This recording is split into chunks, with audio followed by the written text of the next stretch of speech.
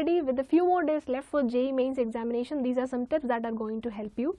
So before exam, just go through all the formulae of conic sections, integral calculus and differential calculus, so you can be sure of all the formulae if you have remembered them right or not, and then focus just on your strength. Do not try to learn anything new, because that will be only wasting your time, and keep calm and be ready for your exam.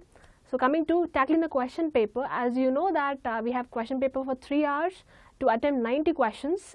So first attempt the subject which you are most comfortable with. If you are comfortable with chemistry, so start with chemistry, and first go through the questions in the particular section and then see what questions are easier to attempt. So first solve them and then go to the questions which might take a little longer.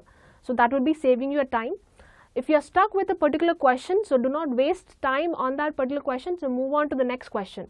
Now coming to the next part, calculations. So here many people do mistakes, so avoid mental calculations.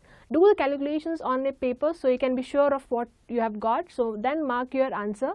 So please check before submitting your sheet, and that's it guys. So all the best for your exam. Bye.